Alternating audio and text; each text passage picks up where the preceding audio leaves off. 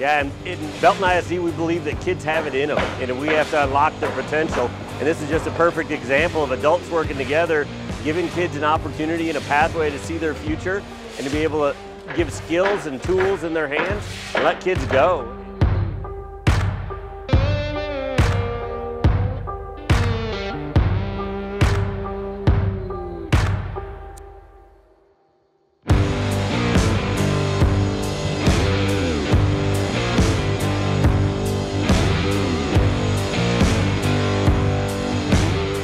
I think this is just a great example of how industry and education come together to provide students the tools necessary to be career ready. It's just seeing the kids light up and just showing them different opportunities in the masonry industry.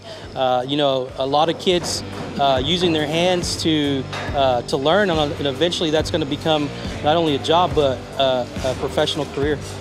Well, in Belton ISD, we also believe that community helps our kids' education get better. And so by working with local contractors, working with local businesses, and having them mentor our kids, give them opportunities, hopefully for the future, it helps kids see a pathway forward. Every time I needed someone, there was someone right there. They showed me what to do.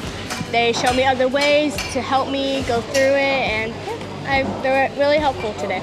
The Texas Masonry Council wants to put masonry training back in high schools all across Texas.